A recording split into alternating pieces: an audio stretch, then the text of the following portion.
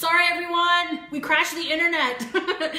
And this is a really great example of knowing and having so many kids and running a business is that like shit happens, like a lot of shit, a lot of random shit, really unfortunate shit. And so I just want you to think about that you're able to like go with the flow, right? That you're gonna get interrupted and just making it a normal part of your business.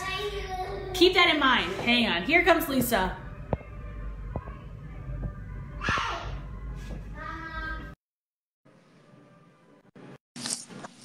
Hi, Lisa. Sorry about that. I'm just telling them that this is a really good example that when you have kids, you're going to get interrupted. Things are going to, like, chaos is going to ensue. But, like, having sort of the mindset, which goes back to what you're just saying, that part of your success is just having the mindset of that you're going to figure it out, that it's going to be okay, and, like, you'll just jump back right into whatever sort of craziness happens and making it a normal part of your business. Distractions, 100%. The distractions, I think that's one of the things, and I know we'll get to this in the family life thing, you know, as we kind of dive in deeper, but I think people have this weird impression that the only reason that I have any success or I can, you know, get my business going is because my children are so well behaved. My kids are really sweet. At school, they're like just the really good kids, and you know, they're polite, and it's like madness. There's someone who said this, something so profound, like your children hold it together all day at school, if they're at school or whatever, or pre-K or daycare, whatever. By the time they get to you, they could just let loose. They do not have to be so guarded of all of their emotions, thoughts, actions. So they just let you have it. And that is exactly what happens all day in my house. My kids are insane, all of them. It is so loud. It is so chaotic and just complete madness. But there's part of that where I'm like, you know, I welcome it because they're my top priority, my husband and my children. So like that chaos and madness, they're going to be here in, you know, 50 years. My business likely won't, or it will have morphed, or, you know, I'll be retired or whatever. But my kids are always going to be around. So kind of making that be my focus of welcoming the distractions, you know, welcoming them while they're still here in my house. As they get older, that will change. So that's kind of, you know, the approach. Yeah. And I want like my clients, and I want sort of my brand, like my children deserve to be here. And they're 3, 4, 5, 6, and 7. Like, you know what I mean? Like and I posted this today, like they are equal to me and to my clients in dignity, that I don't need to like act like they shouldn't be here or shouldn't be around. Like they're here. Like, yep. I want them to be here. So we have to make do with sort of the season of their own lives. We have to make do, but we do not have to make compromises to say, and this is something I think we all do, like, I can't really be as polished and buttoned up with breast milk all over my shoulder. I can't even tell you how many Zooms I have done while nursing a baby. And you can hear it, you know, like they're sitting there, like, you know, and you'll just see a hand come up like this and grab me and like pull down like that. That is my life. And most of my clients, almost all of my clients are like, cool, you do you. Like, it's not a big deal, but I think we limit ourselves by going, I can't have another baby. When I get pregnant, I get tired, and, you know, my kid's going to distract me from my work. I scaled my business while pregnant and hired a team. Like, it forced me into some uncomfortable things, like the control freak in me didn't want to do. And that now led to me having an agency with still the same girls I scaled it with, minus a couple who went and found real jobs, whatever. Freelancing was never for them anyway. But I'm able to kind of grow it forced me into a whole new world that I didn't really know I wanted. And it's given me even more freedom. So like, you just don't know what's coming down the road. Yes, and this is a really great example of the mindset that it takes to have 5 kids. Is like, okay, when you have 1, you're not sure how you're going to do it. When you have 2, you're not sure how you're going to do it. Then you have 3, and you're not sure how to do it, but you're doing it. And you're like, wow, like, you know, like I'm figuring this out as we go, and it's not so bad. And then you have 4, and you're like, I don't know how I could possibly do 1 more. You are always maxed out at the number of kids you have, and it's like mindset of, okay, I don't know how, but I know that I can figure it out. And so that carries into this business where it's like, okay, I don't know how I'm going to do this when I have to nurse the baby and take this phone call, but I'm going to figure it out and it's going to be fine because I've done it before. So this confidence becomes like a muscle essentially, and it just like you figure it out because you do. And the way that, I don't mean to like, I love men, I get a lot of insight, and like they don't understand this. Like there was one time where I'm taking a call in the back room in the closet, and John's got the brand new baby. The baby's freaking out, and all I can hear is the baby cry, and I like turn into this cold sweat, and I said, I paused the call, I got the baby, and I said, I can do the call and take the baby at the same time, and it's not a big deal. And he's like, don't do it, don't not the baby. I was like, no, it's less stressful for me to take the baby and take the phone call. But like, if we're taking sort of this man template approach of how to run a business, like we're never really going to fully step into our unique power and ability to do what needs to be done. It's so true. Like stepping into, this is who I am right now. My children are not removed from, I actually think for years I tried to hide that I have 5 kids because one client screwed me up. She actually, maybe it was then that I published it on my page. I had kind of like, I was like, oh, people won't hire me if they think, oh, at the time I had 4. People won't really want to work with me if I have 4 kids. People now are like so shocked by it. I don't want that to be the reason they just want to, I don't want that to be the takeaway when they try and, schedule a consult with me.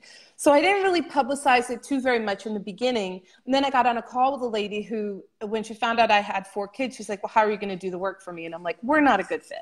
Like she basically fired me because I had 4 kids. I'm like, that's crazy. But then I'm like, you know what? I don't ever want to talk to that kind of person again. So I plastered it everywhere. Like I've got all these kids. It's all over my website. Like, the kids are part of who I am, but it's also, maybe that's overwhelming for you. But all of my clients who I work with are so chill and so amazing that they ask me about the children by name.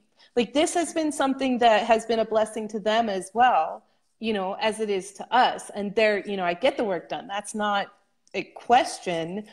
They don't know how or why, but it gets done. They don't need to know it. And I think it's Eva Kalvik, or I think something, I can't remember her last name exactly, but she's always posting things like, you've got to show up. Like, don't worry about your makeup. Don't worry about your hair. Don't worry about, just show up. Don't worry about what you're saying. Say it anyway.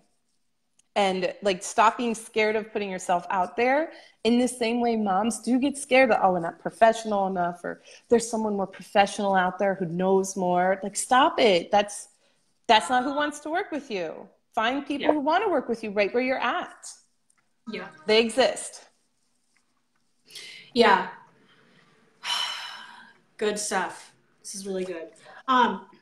Speaking of treating our children with dignity and like treating them as like they're just coming along for the ride, is like when I'm working, I try to smile at them. And I feel like this has just been like a really simple, easy shift for me, and including them in the process of, okay, guys, mom has a call, mom has to do this thing for an hour. Like, this is what I need you to do, giving them really clear, simple directions, and then like trying to help them enjoy the process by just smiling about it, which makes them happier, which makes me less stressed out when I'm doing the work. And so just the simple act of like smiling in that process can really shift the energy, the frantic energy of, oh my gosh, I could never get this stuff done, and I have all these kids, and I can't do this work. Like, and then even when I'm on the phone, like this is a really good example of like just saying, what do you need, smiling, and say, okay, like mom has to do this thing, I need you to try to do X, Y, Z, right? So that's also been really helpful for me personally.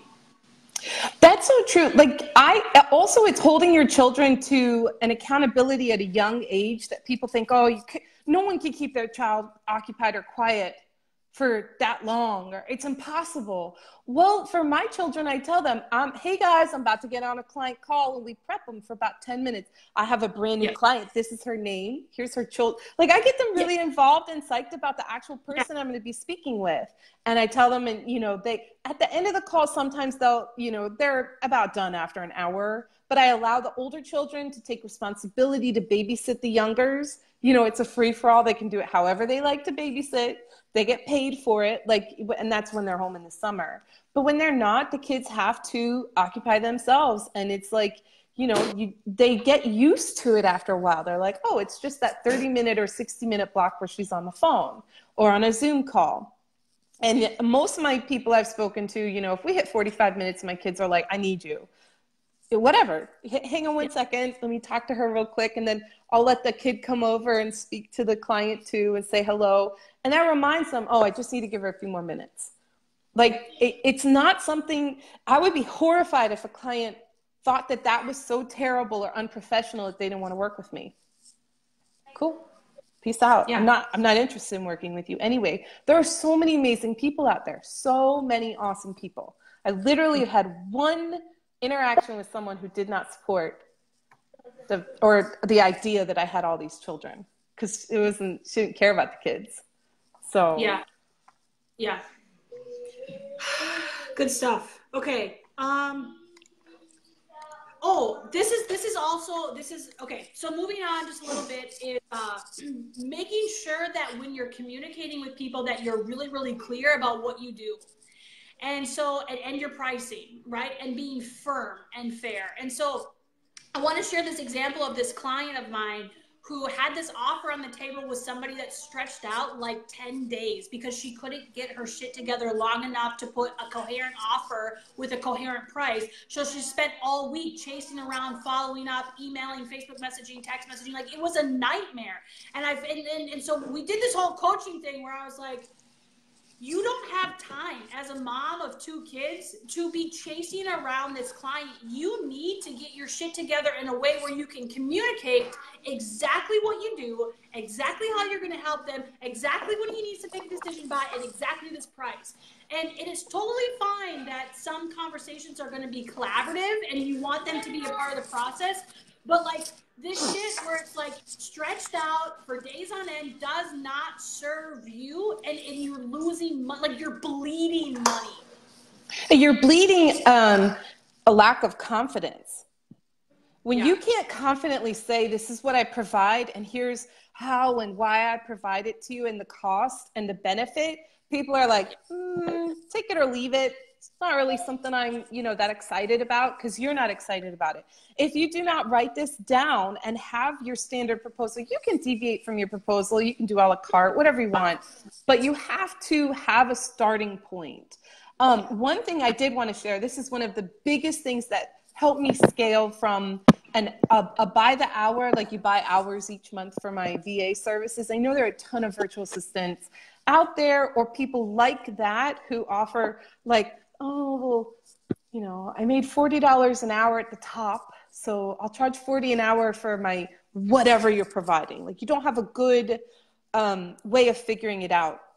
For moms, this is the way that you can still dominate, be the expert you want to be, provide the stellar service you want to provide. You figure out, in a week, how many hours you want to work, then figure out how much you want to make.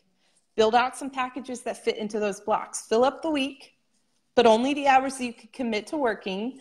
Figure out how much you want to make and build that back in. That might not sound, tell me if that sounds clear. I hope it does. But like, that's what I did. I had a big board and I said, here's the hours I want to work. And I'm crazy. So I'm like 8 to 5. I have since changed that. But I said I wanted to make, $75,000 a year. So I built my blocks and I had a big whiteboard with empty blocks and filled blocks. And as I got new clients, I wrote their name in the block and I filled it up. This is only possible if you have that level of clarity. Like, you cannot move forward in power if you don't know what you want and where you're going and how you're going to do it. Yep. If you are not clear about that stuff, like, you're going to piss away the whole week. $600 a month was good for me. I had I wasn't looking to move up from that. So I was happy at 600. But then when I wasn't, I was like, well, how much do I want to make? What is realistic? And then I got, to 75. And then I said, next year I'm going to get over 100. And I got over 100. And then I burned it all down and started over from scratch. But whatever. Whatever. Not a big deal. I had the freedom to do that, though. You know how to make $600. You can do it again, and you can do it again, and you can do it again. Yep. And all that whole year I practiced my pitch, and I practiced talking to people and telling them no, having people tell me no. But like, I knew when I talked to them on the phone, I literally would turn around, I'd look at my big whiteboard, and I'd be like, where am I going to put them? And as they're talking to me, I'm like, they'd go in the lowest package. Nope. They just said something that moves them up to that one. And then if they said something crazy, put them in the top one. And then I just pitch it like that, like figure out where they fit. But I knew exactly what services I provided and, had it all outlined. And I had 3 different proposals that I would send based on the conversation. And how does this go? It goes, hi, I'm Lisa. That's how it goes. This is how it goes. It's how it goes. I am Lisa.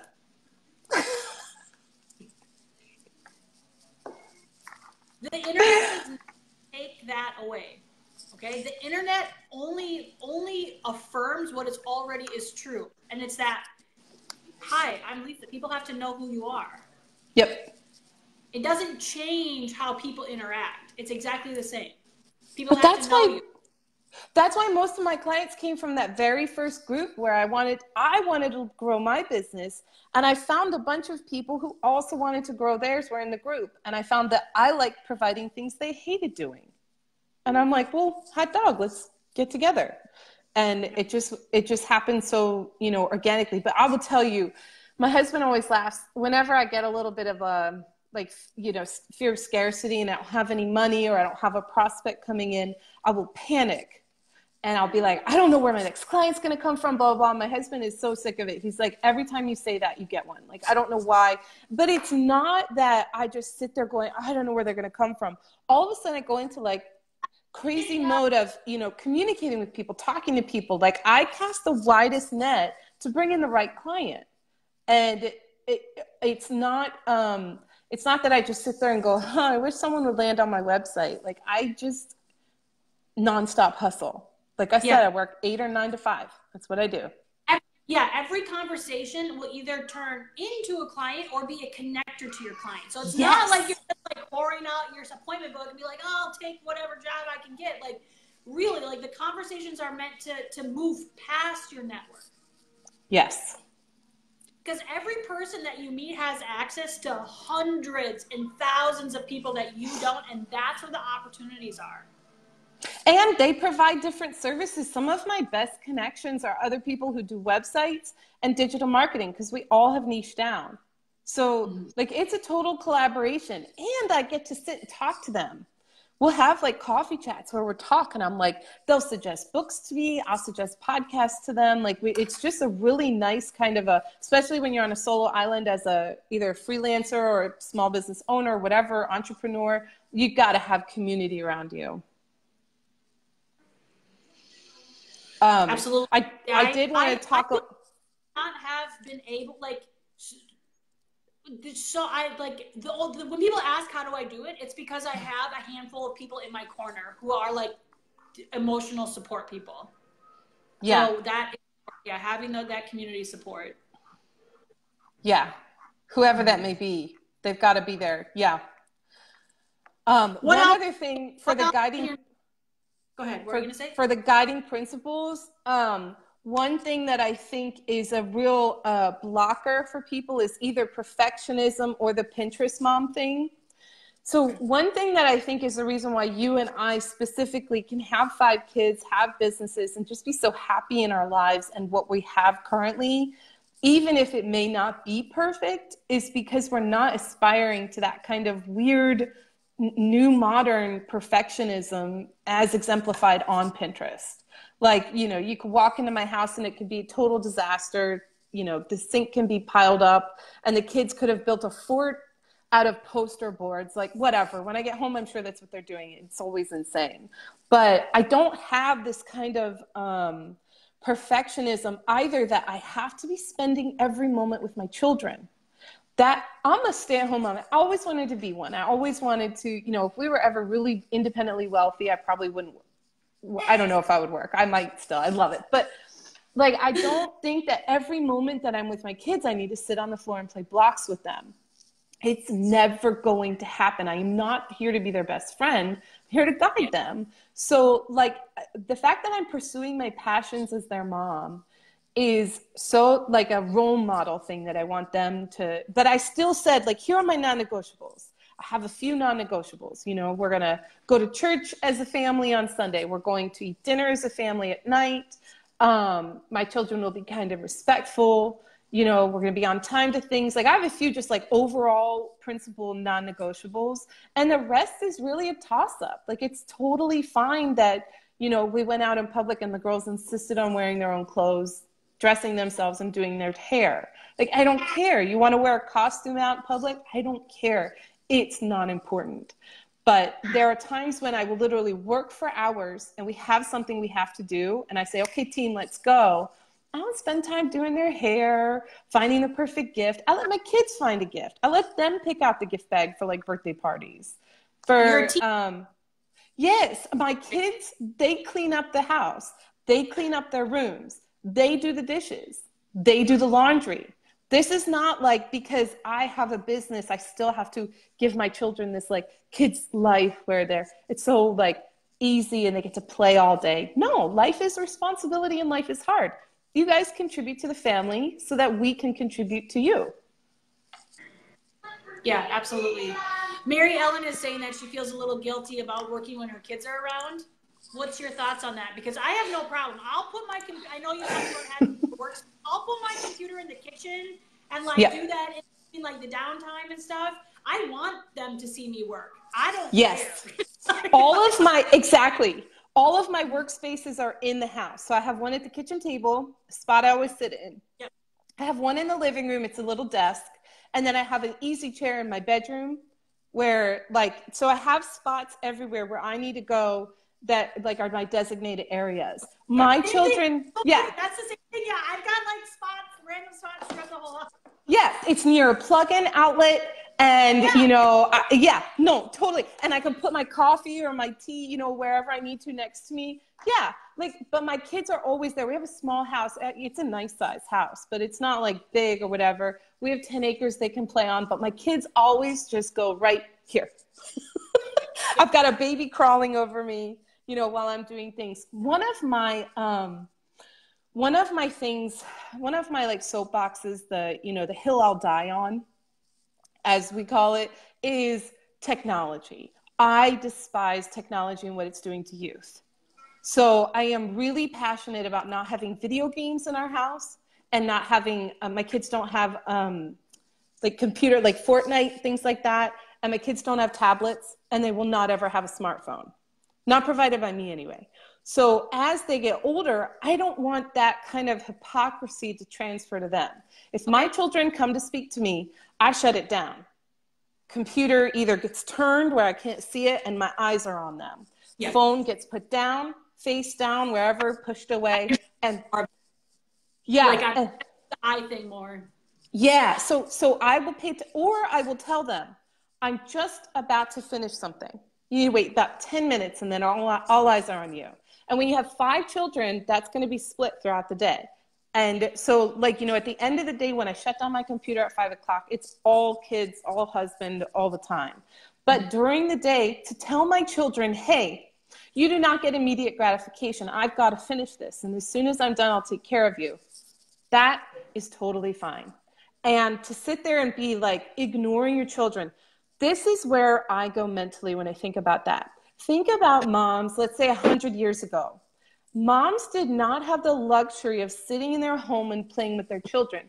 They all had to have a garden that they tilled. If they didn't till the garden and they didn't can the vegetables and the fruits, they had no food for winter. I used to grind my own wheat. Like, that was intense. I was very frugal. Like I said, my husband is a teacher. Like, we don't make a lot of money. So the way I did it was I did frugal things like grinding my own really good quality, you know, wheat berries, and then making my own bread, which I then sold at the farmer's market. Oh, so fun. It was so fun. It was so fun. It was like science experiments in the kitchen. It was so fun. I love my kitchen. I'm like, no, nobody. So it was such good bread too.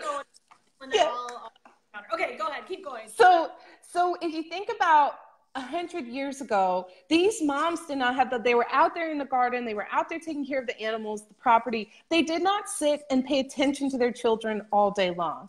But, one thing that was lacking then was maybe like interpersonal connection and love in some families. So the way to do it is to, do your work, let your children be able to respect your time that you're working. And it's wonderful that you're available to them, but you do not need to be gratifying their every whim and desire. But so one strategy I have is, you have to wait a few minutes. And then the other strategy is either, putting the phone down and having it all away while you're talking to them. They feel like they got that one-on-one, but also starting them on activities when they're really little. Hey, Mom, you want to play dinosaurs? Sure, we go over, we play dinosaurs. I'm there 2-3 minutes and then I'm gone. And she's like in her world, or he's like totally dove deep into Legos and whatever it may be. But like for kids, starting them off with that like excited, let's do it. It takes me 2 minutes of my time to invest. I can dip and they're still going. Yeah, I think there is that mentality that if I'm not like playing with my kids, if I'm not like watching them every single second, then like I'm somehow like a bad mom. Come over and watch me. Able to identify, again, he has clear visions. Like, what kind of mom do you want to be? Yeah. I don't want to be a Pinterest mom. I don't want to be that. I don't want to play incessantly with my kids. Like, it's not happening. What definition of motherhood are you listening to? Yeah. Or who are you using as your role models of who you want to be? Because it's all a facade. Yeah. There's no one, except for maybe the few moms who like love to play with their toddlers, and they were also, like that was what they were trained for. Like that, it's just not realistic. You have to have your own time. And if you give in to like the mom guilt or feeling bad about it, it makes you feel really bad about your work, distracts you from your work, and resentment can creep in. Like, that is not how I'm trying to do this business thing. Like, I'm excited to teach my children what it is I do, teach my sons that, women and men can be resourceful, because my husband's on this team too. He helps me to make sure that I can succeed in my business. And my children are a part of my success as well. Yeah, I tell them, I'm like, cheer me on. You want a new minivan? Like, yes. Cheer for me. Yes. Yeah, we bought a camper. And I'm like, who's taking you camping? Like, me and Daddy are, because we work. You are welcome. Yeah, I need their support, Like, I need their support just as much as they need mine. Okay, this is such a good conversation. I want to move on to house hacks. Is there anything about business that you want to just kind of drill the point home? I mean, just like a few, or a few kind of